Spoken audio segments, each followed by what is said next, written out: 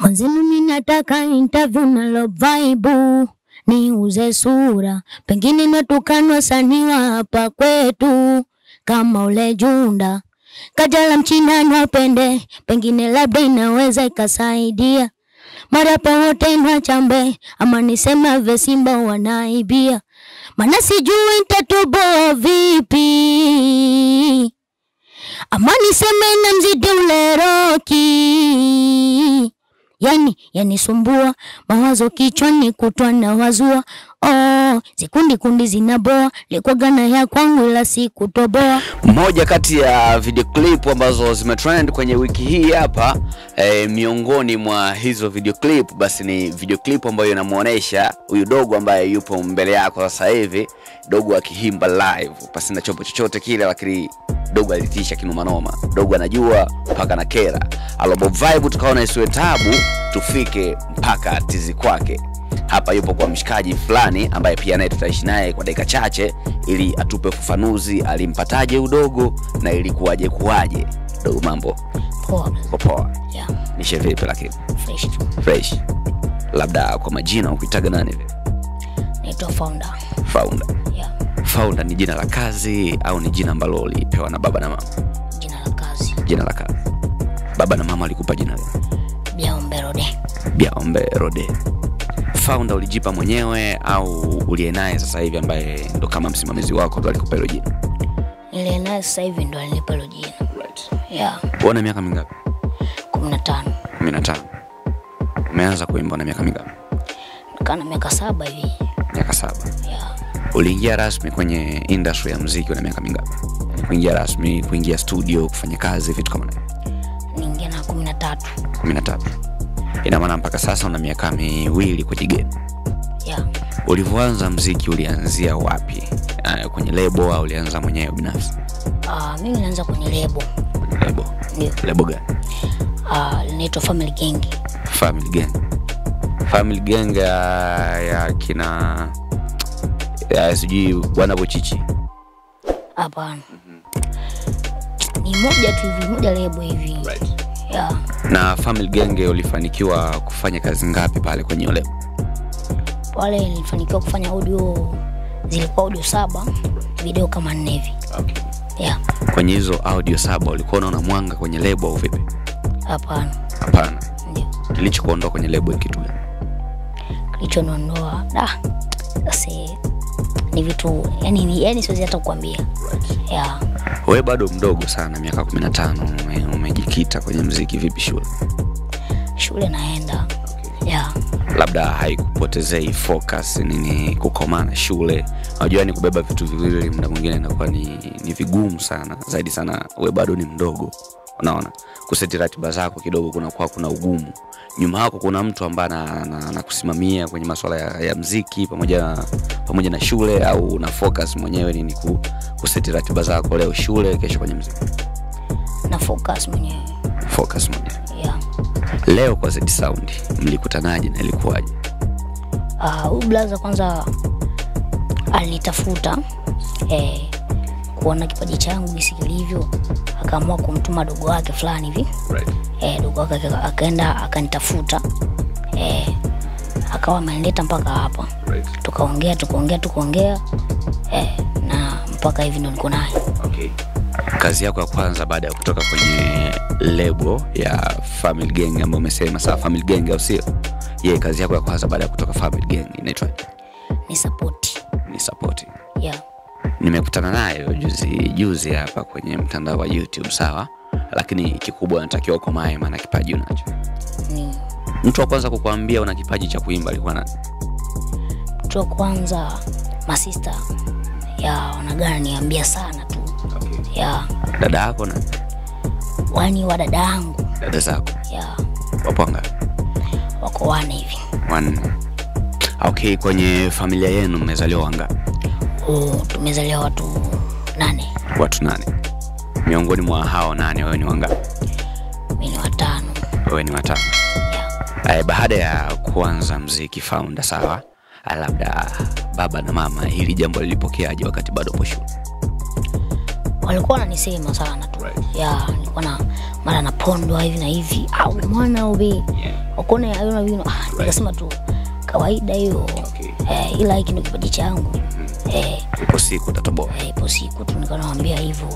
Mpaka sasa wanisumbui.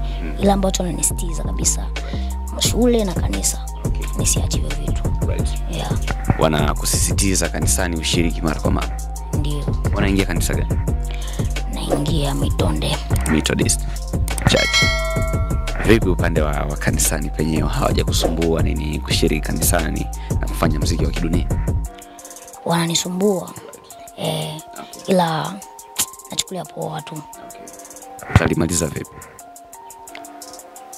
Mimi nachukulia poa tu. Kwenye kionjo ambacho umekihimba hapo, umewataja wasanii tofauti, unaona, ili mtu uweze kuingia mjini, unaamini kupitia kiki unaweza ukatoboa muziki wako kwenda mbali? Hapana. Maana kwanza mimi ni mtu ambaye sitaki kiki, na sitaki vurugo yote na msanii yote. Maana wasanii wote nawapenda, ni waimbaji wazuri. Lakini kwa uimbaji wako unajiona upo mwenyewe kwenye engo yako au mpo wengi? Staili ya uimbaji. Kwa hapa nipo mwenyewe. Kwa hapa upo mwenyewe. Upinzani hapa no. Na pale anapotokea tuseme Nyago, Follow, P-Boy, Avery na wasanii wengine ambao tayari washatengeneza majina yao, sawa, wakitamani kukuchukua labda uwe kwenye lebo zao, upo tayari au vipi? Hapana. Kwa nini? Kwa sababu hichi ninachopewa hapa na obla zangu, sidhani kama mtu mwingine anaweza kujitolea kunipa kitu. Na nje na hapo pengine hauone ukifanya kazi na hao wasanii inaweza ikakupush ikakutengenezea jina. Inaweza kanipush. Na wakitamani kufanya kazi na wewe sasa kuhusiana na issue ya collaboration, sawa, sio kukuchukua ili wewe kwenye lebo zao, hapana, kama kukushirikisha fulani, bila shilingi ngapi uweze kutoka? Mimi sijajua. Hayo mambo yanamhusu Zedi Sound mwenyewe. Ndio. Time ambayo Zedi alikuja kukuchukua, umedai kuwa alimtuma mdogo wake. Baada ya kukutana na Zedi, lipi la kwanza ambalo alikwambia? Aliniambia kwanza kuniona tu akasema dogo na kipaji. Dogo nataka kufanya kitu kama hichi na hichi na hichi. Akasema subiri kwanza, nitaenda kuambia ule si ambaye nilikuwa naye kule. Mimi kumwambia akanikubalia. Yeye kunikubalia. Akakuja nikaanza piga zoezi. Ila kule wakaleta sura ambayo yani ni sura kama giza hivi. So ndio nikamwa tu kuacha hivi. Ukaamua kuondoka. Lakini unaamini kupitia muziki unaweza kutengeneza maisha? Naamini. Unaweza kutengeneza maisha? Naamini kwa sababu alisemaga kipaji cha mtu ndio pesa ya mtu. Maana hapo yani naamini kabisa 100%. Kwa hapa Bongo ni msanii yupi ambao natamani one day ndoto yangu ni kuja kufanya kazi na fulani? Nataka nifanye kama tuseme na Mondi, Konde. Wengi nataka. Uimbaji wako ni mzuri sana, nirudie kukupa hongera. Nikupe hongera kwa sababu una uimbaji wa kitofauti, sawa. Tuingie kwenye maisha yako kidogo. Kuna muziki, kuna maisha pia, sawa. In back days hapa kuna kauli ambazo ni kama zilivuja. Kulikuwa au ilisadikika au ilitakiwa wewe upande stage tarehe 30 ufanye jambo pale ukumbini kwenye uzinduzi wa EP ya Mwanafizi kwa poa hiyo kauli. Ilifeliwa. Alifilisha kwanza mwenyewe. Nyago. Nyago alifilisha. Kwa sababu alituambia eti kuna kadi, tuka tumefika pale kwake. Kufika hivi na hivi haipo. Hivyo alikuwa kwanza makere hivyo. Akatuambia haipo. Poa, akasema eti kwamba ata print nyingine. Ila mimi niliona muda wa kuprint hapana. Nikaona tukatu tumeenda hivyo. Akatupigia simu tupo njiani, akasema mje pale, mkifika pale mtasema tu Speed Brand. Kufika pale ikakuwa ni vitu vingine. Na kwa uimbaji wako, sawa, Wewe unajiona wapi baada ya miaka miwili? Mimi baada ya miaka miwili nitakuwa nishakuwa mtu mkubwa sana. Okay. Kwa Kigoma pekee au Tanzania? Kote. Mbaji wako ni wakitofauti sana. Asi. Founder, ngoma yako inaenda kwa jina la Ni Support, na time hii hapa ndo tunaenda kufunga exclusive interview. Pengine hawa ambao wanatuwatch time hii hapa ndo supporters ambao wanazidi kutusupport sisi hapa tulipo. Una lipi la kuambia watazamaji wa Alobo 5 TV, lakini pia natamani utie neno lolote kwa supporters au mtu yeyote yule ambaye atakuwa na shauku ya kusupport nini, anataka muziki wako ufike mbali? Ningeomba watazamaji wasikose kusubscribe, like na comment ili kwanza kupata vitu. Na kuhusu mabosi hapo, ningesema nipo tayari kwa mtu yoyote ule ambaye atajitokeza kuja kuwekeza katika muziki wangu. Na labda supporter, sawa, au mtu yoyote yule ambaye anatakiwa kuwekeza kwenye muziki wako, anatakiwa awe ni bosi wa mwenye vigezo gani? Awe ni mtu ambaye yukoje, ana sheria gani? Kwanza anatakiwa awe mtu ambaye anaelewa muziki, awe na uelewa wa muziki na ajue anafanya kitu gani. Maana kuna wengine tu anakurupukaga, mimi nataka ni manage kwa sababu ya sifa. So nataka mtu ambaye anajua muziki, yani ana uelewa wa muziki. So ndio tunamtaka wewe. Nataka nina brandi kama Mondi, kesho na mimi nitambe. Nimiliki minoti ni jinadi, brandi kwangu iwe genge. Asa nifanye lipi nitoboe, niwe kama Konde Ufani boy, ama tangaze ndo aminioe. Ila iwezekani, mwanzenu minawaza nishazunguka kila kona mio. Nimtokane follow ni mchafu, ningilie mambo sonusu, aniposti picha za utupu, nona yote sopoa. Unaenda kwaje? Kama ka Show harakati zile kama ka Aisha naye show mwanangu. Z Sound nimepatia jina au nimekosea? Z Sound ndio. Z Sound hivyo. Umepatia? Nimepatia. Yeah. Z, wewe ni mwanamuziki, unafanya muziki, sawa? Ulikuwa unafanya au bado unafanya? Muziki bado nafanya. Lakini siku hizi kidogo bado mambo ni mengi hapa katikati. Kwa nikaamua kustop. Lakini bado nipo mule. Yaani sijakata. Bado hujakata. Lakini kuna zile kauli ambazo walimwengu wanasema kuwa msanii, sawa, anapokuwa active, anaimba nini, mashabiki wanakuepo. Anapopiga kimya, anakuwa na asilimia kubwa sana ya kupoteza mashabiki. Wewe kwa upande wako ikoje? Uone kama ni shida kupoteza baadhi ya mashabiki? Walikuwa naupenda muziki wako. Ipo hivyo kwa wao, lakini mimi naamini kwamba mipango na mikakati ni zaidi ya kila kitu. Kwa sababu unaweza kumuona mtu yupo kimya, hujui kipi anachokipangilia, anachokiplani. Kwa labda wao wanaweza kaongea hivyo, lakini mimi kuna vitu vikubwa ambavyo navipanga kwenye ukimya wangu. Sio kwamba ukimya wangu upo tu, no, hapana. Yaani kuna mipango na mikakati. Unakwambia ukiona sijui Kobe kafanyaje, unajua anatunga nini? Tunga sheria. Poa, founder mikononi mwako, sawa? Ulikutanaje na udogo? Na baada ya kukutana naye, au tuseme ni kipi ambacho kilikushawishi kumtafuta? Maana dogo kwa upande wake amesema wewe ndio ulimtafuta, na kipaji chake ulikionaje? Nakumbuka mara ya kwanza nilivyotoka Dar es Salaam, nimefika hapa sijui ilikuwa ni mwezi wangapi, nikawa nimeanzisha mazingira ya studio hapa nyumbani. Nilivyoanzishaga mazingira ya studio, najua wasanii lazima waje kama wote, umeona. Kwa katika watu ambao walikuja kama wote, naye pia alibahatika kuja. Alipokuja mara ya kwanza dogo, nikamsikiliza, lakini nikapotezea. Si unajua ile nikakaushia tu, nikapotezea kama sijasikia vile. Lakini kipindiko nimepotezea, sio kwamba nimepotezea, yani nilibaki na kitu fulani.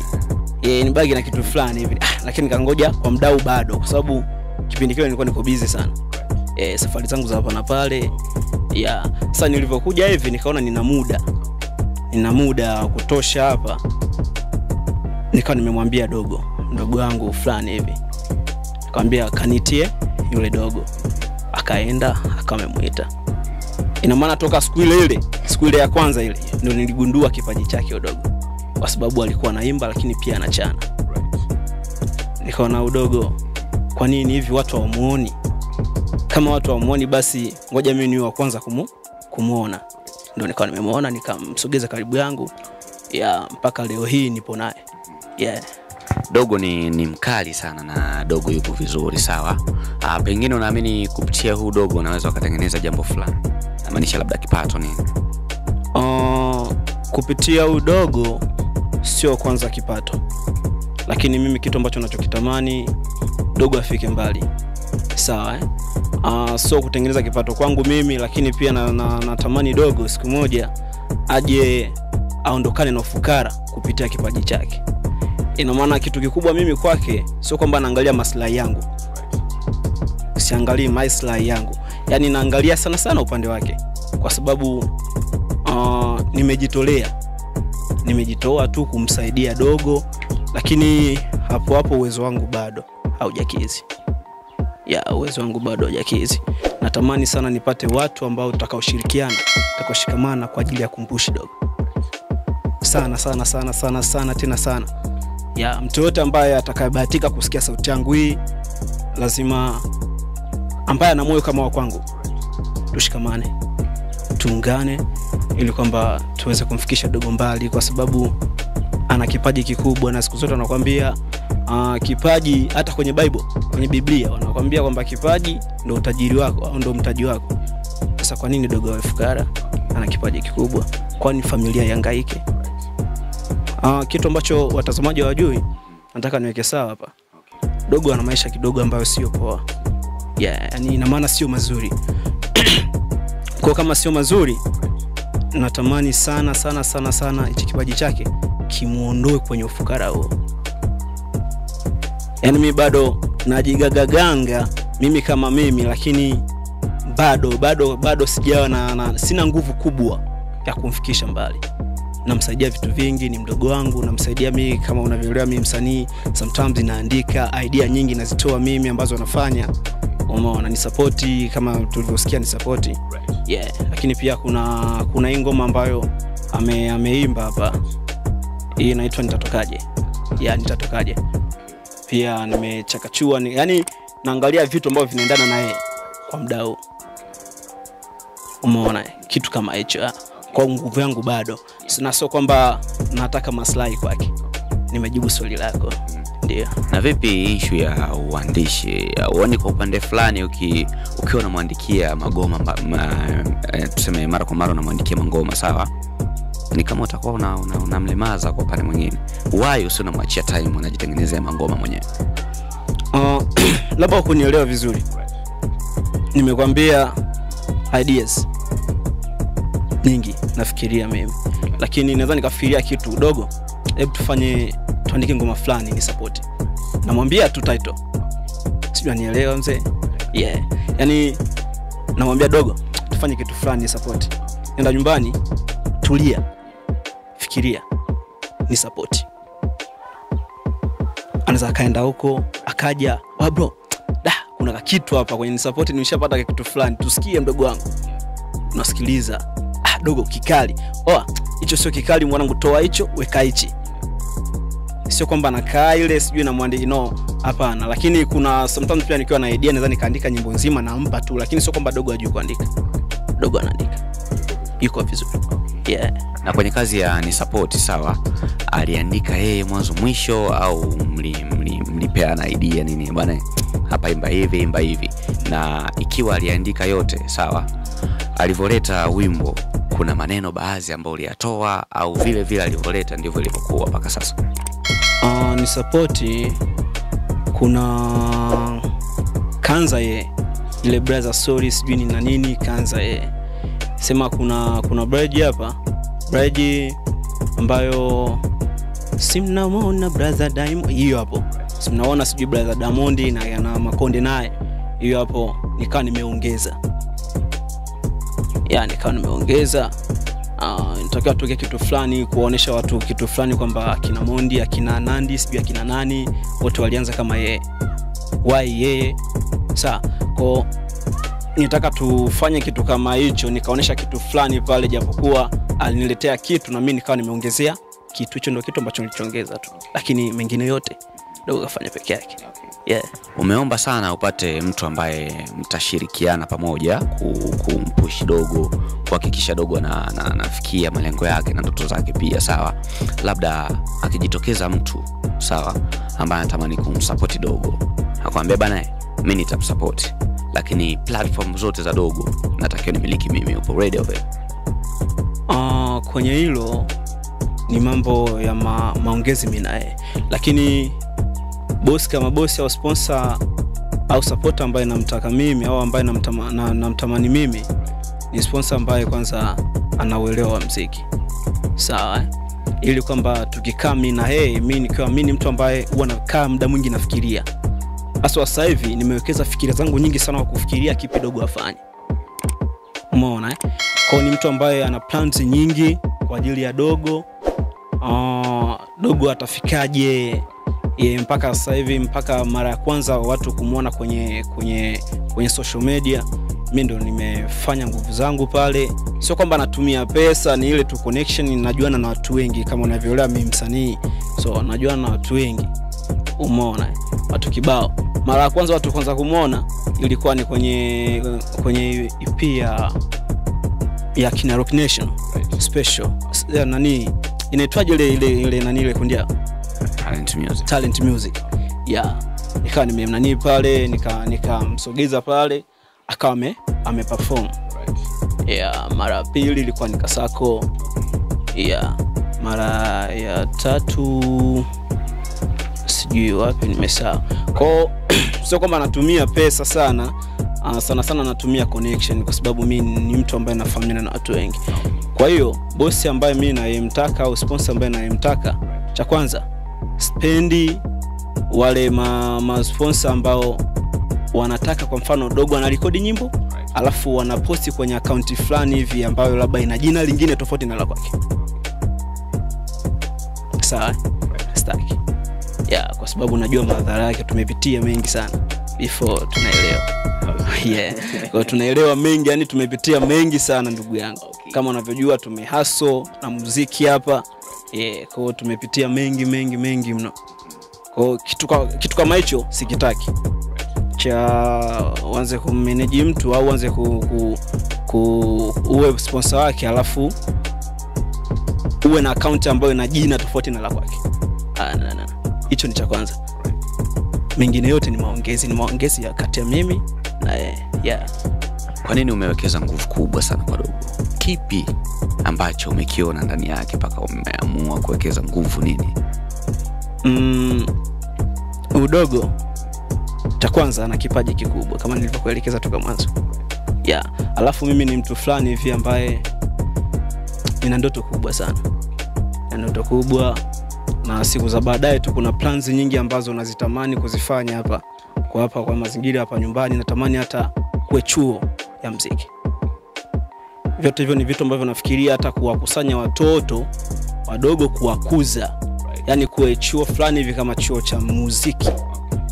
Natamani. Kwa ni kitu tu ambacho kipo ndani yangu. Yani moyo tu. Sio kwamba sina kitu chochote ndugu yangu. Sikongope. Sina hela. Yani sina kitu chochote. Kinachonisaidia ni connection tu. Asante sana kwa time yako, lakini pia natamani watie neno lolote watazamaji wa Alobo TV kabla ya kufunga exclusive interview. Cha kwanza wote wananitazama nawapenda sana na wathamini, lakini tusisahau kwamba nahitaji watu, sio mtu, watu wa kushirikiana nami kwa ajili ya kumsukuma Dogo afike mbali. Hilo tu. Ndio. Asante sana. Aina noma. Tutakuja tukutembelee kwa wakati mwingine, maana hapa tushapafahamu. Tutakuwa wageni wako mara kwa mara kuja kucheki maendeleo ya Dogo yanaendeleaje na Dogo amefikia hatua gani. Vizuri sana. Karibuni sana. Zaidi sana. Yeah. Kazi njema. Asante ndugu yangu. Kazi njema.